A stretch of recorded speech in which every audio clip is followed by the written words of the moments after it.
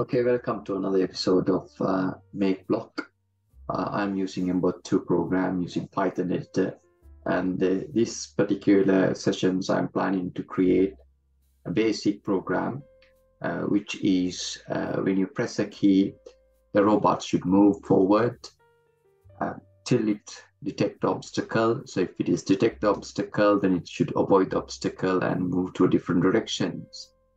So when you press another button, it's supposed to stop all the actions and complete what it does. So that's the plan. Let's start doing it. The first thing is let's import libraries. I'm using here mbuild library, and also I'm importing. I'm using here mbot2, so I'm importing mbot2 library. Also, I'm importing event library because I'm using key press event, which is allow me to activate a import event. And also I'm going to import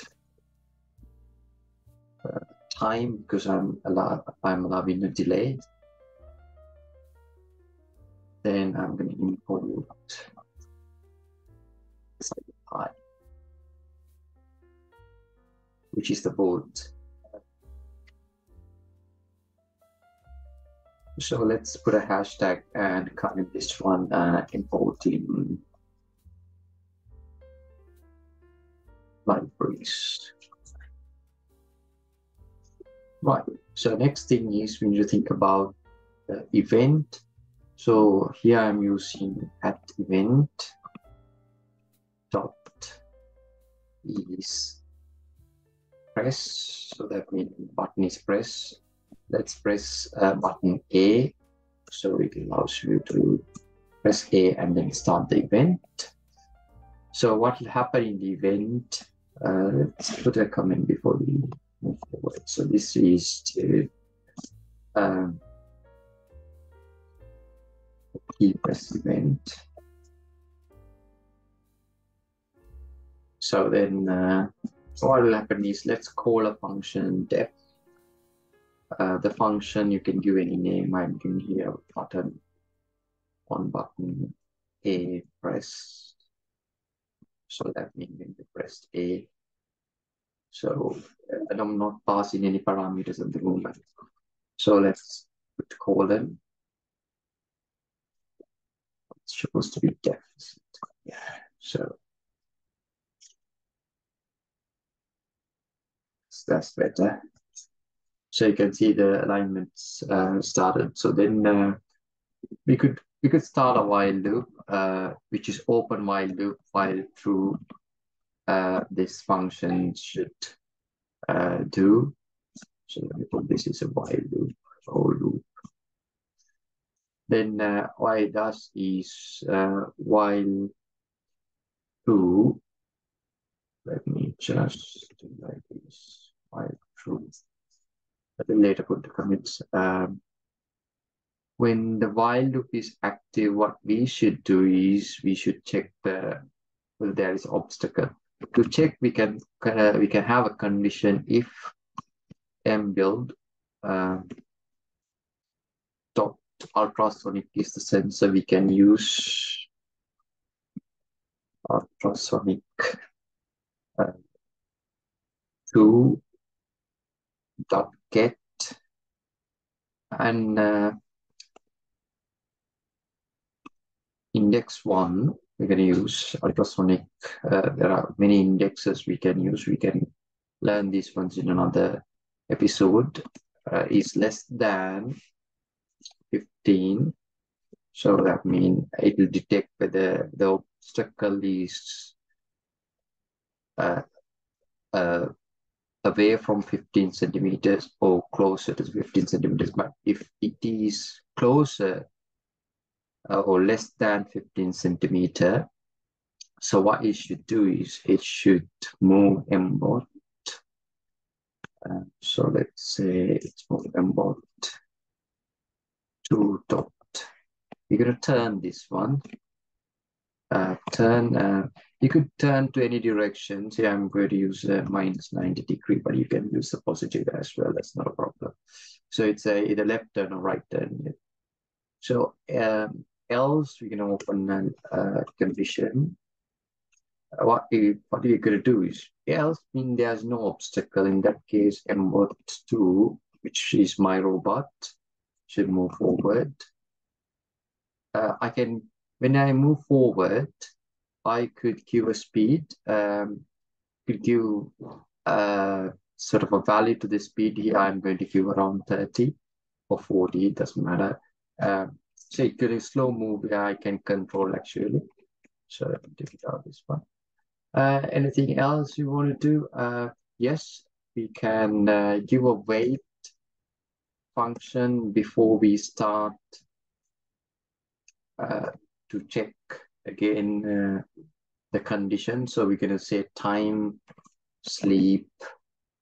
How much you're going to sleep is, let's say 0.1 0.1 second time. So at that time, actually, what will happen is mbot should move forward without any detection, 0.1. So we are moving roughly around 3 centimeters forward, which is not much. So no harm because we have detected already 15 centimeter distance. So then that event is over. So let me go back to the main route. So here I'll open another event to stop this whole function. Otherwise, this will keep moving them both forward and check whether there is obstacle. If there is obstacle, it's going to turn, then it's going to move forward again. So let's give a little bit of hashtags. So what it does, so here we can give hashtag for key press when or key press function. So when a key press, only this function is going to active. What is the key we are going to press is we're going to press A. Then you got the function is going to active. Then here we do have a loop. So let's put a hashtag saying loop. This is a loop. So here we do have a condition. So let's put a hashtag saying condition. Give a space here and it's nice. Then what happens is if it is less than, what is happening is robot should turn.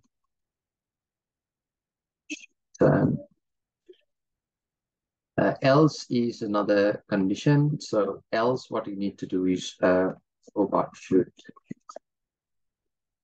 forward. You can give any comments, reasonable comments. So here is the delay. Then I'm going to start another event. The event is at event of what? At event is pressed.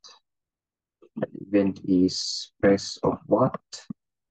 Press of, let's put button B. So when a button B pressed in the CyberPi, so what it does is we call a function. A function is on button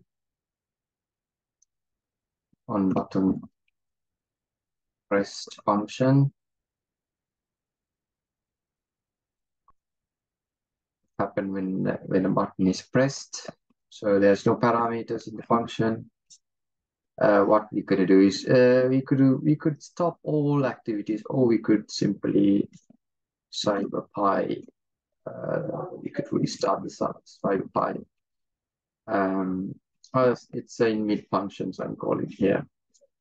So let's put some hashtag here. The first hashtag is another event function. Event. Here we're gonna have a event function of press press B, press B. So key press function of A is better. So that's all about the programs. So we could connect the mbot and test it and see. So let me know what's going on. If there is any issues, please put comments so we could work it out, all of these things.